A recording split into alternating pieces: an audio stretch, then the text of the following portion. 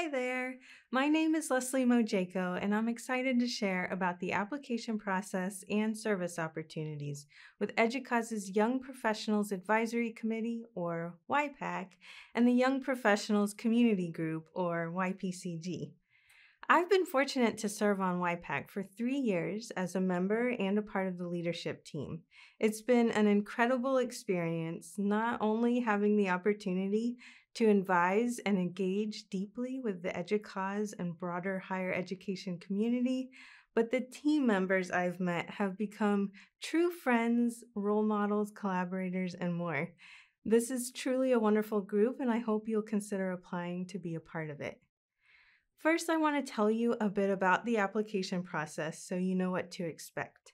We want to provide as much time as possible, so we typically open it up well before the annual conference and wait to close it until shortly after the annual conference. Once applications close, the committee performs a blind review of those application submissions and shares those recommendations with the EDUCAUSE president and CEO to make a final decision.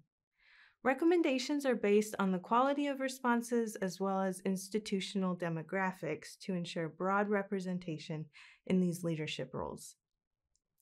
On the application, you'll have the option to express interest in being a YPAC member, YPCG co-lead, or you can say you're open to either option. So let me share these details about both roles to help you consider before you apply.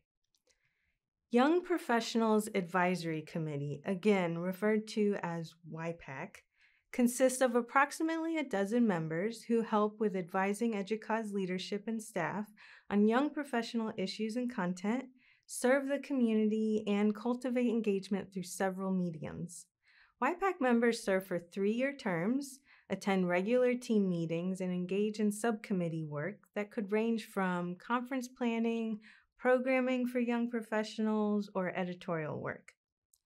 The Young Professionals Community Group, again referred to as YPCG, has a small group of co-leads to help consistently engage, foster, and lead the community group located in EDUCAUSE Connect. They play an important part in advising YPAC on community issues, trends, and topics, while also sharing important news and events to the YPCG. They are ex officio members who attend YPAC team meetings and lead their own independent programming for the community. Both roles allow for a deeper engagement with EDUCAUSE, but also provide so many opportunities to develop skills in leadership, community engagement, communication, and more.